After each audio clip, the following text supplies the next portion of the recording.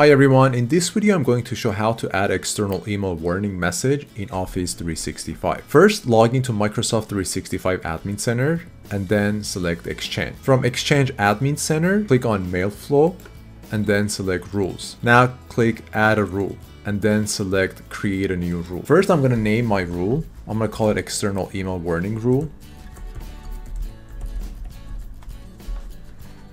So I named my rule. Now the next step is to create a condition. So I have here says apply this rule if. From the drop down I'm going to select the sender. Next I'm going to select is external/internal. And then you will see this window popping up and then you can select outside the organization. Save this. So we have our condition. Now we have to tell the rule what needs to be done. From the do the following, I'm going to click on the drop down and then I'm going to look for this option here. It says prepend the subject of the message with, and then I'm going to click on this option, specify prefix, and then I'm going to type external. I added prepend the subject of the message with external, but I need to create my disclaimer. I need to click on this plus sign.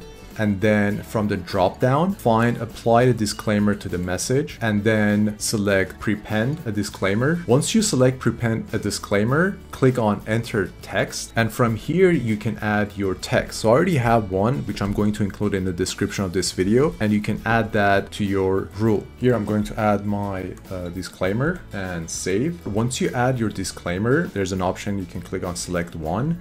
And then make sure you click on wrap here. You can add exception. For example, let's say you're getting emails from this company or this supplier, which you don't want to have this disclaimer added to the email. You can do that. You can click on the sender and then you can add the email address. But for this example, I don't have that. I'm going to click next here. So on this page, you have other options that you can, enable or set based on your requirements. For example, we can, under the rule mode, we can enforce this.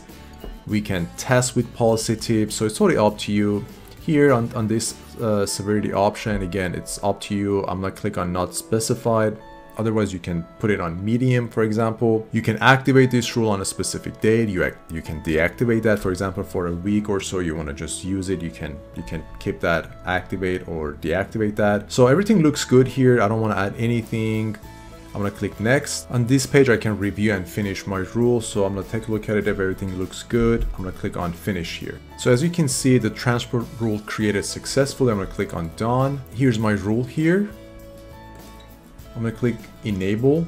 So rule status updates successfully. If I refresh my page, you can see my rule is enabled. Now I'm going to show you how my disclaimer is going to look like on Office on the web and Outlook app. So I sent 2 test emails to my account, and as you can see, the first one, it shows the external, and then here's the subject and here's the disclaimer. But if you notice here, there's like the external is very close to the subject. So what I did, I added a dash and a space. So now it shows external, and then you can easily read the subject of the email. Also kind of changed the disclaimer. So now it shows like this. I don't have access to the Outlook app on my computer. This is Outlook on the web, so it shows like this. I'm gonna log into my test computer. I'm going to show you how it's going to look like if you're using the Outlook app versus Outlook on the web. And if you're wondering what I did, so here's my rule that I created.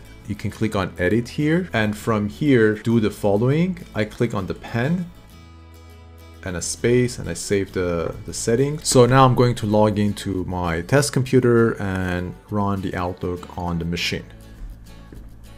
I logged into my computer, and as you can see, the disclaimer looked the same even on Outlook app. So there isn't much difference, or there's no difference actually between Outlook on the web versus Outlook app. And that's how you can create disclaimer in Office 365. Let me know if you have any questions. See you all next time.